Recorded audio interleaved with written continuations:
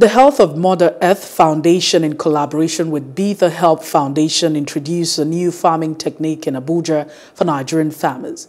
Now, Plus TV reporter has more details in this report.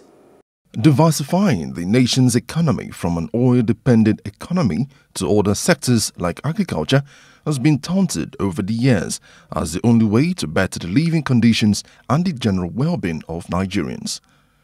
To this end, two non-government organizations are collaborating with Nigerian farmers to teach them new techniques in organic farming to enable them achieve high yields, at the same time preserve the environment from degradation due to excessive use of fertilizer for land farming. The project coordinator explained the essence of undertaking the visit to Kwali Area Council, where this new method of farming is being developed. This actually shows that what we have been campaigning for works. So we have here a practical demonstration of how agroecology actually works, and farmers are being encouraged to transit or to return to agroecology. We say return because it's something that we were doing, even though there are new innovations that they're learning about, but basically something that they were doing, but we are moving away from with the advent of chemicals, advent of GMOs, and all sorts of things under the industrial agriculture system. The manager of the farm explained the reason for adopting and developing organic farming and its all-round benefits for the farmers, the ecosystem, and the GDP of the country. It says the new farming technique is the first ever around the world. For us, we want to practice agriculture in a natural way, which means then we can get our inputs from our farm. So we normally will call it zero budget farming, because out of your farm you will get your seeds, out of your farm you will get the fertilizer that will make you grow your crops without expending money.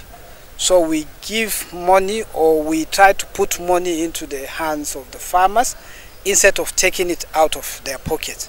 Participants and stakeholders, while embracing the program, encouraged all farmers to key into it while calling on the government to encourage and support the project. Let's all of us go back to nature. We started from nature, and if we deviate from nature, we will all perish. Let's go back to nature, do our cultivations the normal way. After all, the conventional agriculture is even more expensive.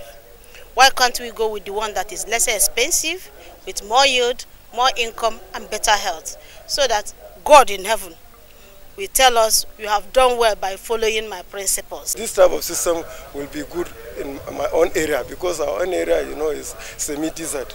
And if we can reclaim that land to become more productive like this one, then I believe a lot has been done, because many people will get employment opportunity, and our soil will be protected, and we'll have a very, very conducive environment that will be good for agriculture.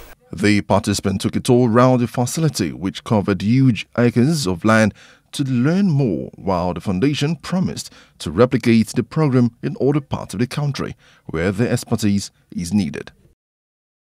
Hello, hope you enjoyed the news. Please do subscribe to our YouTube channel and don't forget to hit the notification button so you get notified about fresh news updates.